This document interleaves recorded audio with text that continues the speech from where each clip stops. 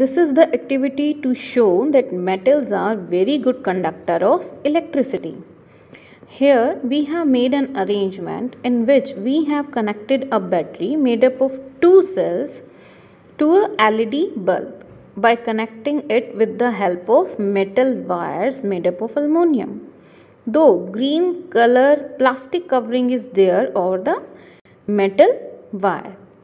Now in the picture we can clearly see that circuit is broken as the two ends of the wires are not connected to each other. What we will do? We will connect the wires with the help of the safety pin. Safety pin is made up of stainless steel and will act as the switch.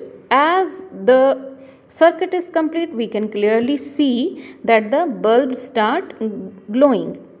Bulbs start glowing. What it means? It means that the electricity flows well through the metal wires. So clearly we can say that metals are very good conductor of electricity. Thank you.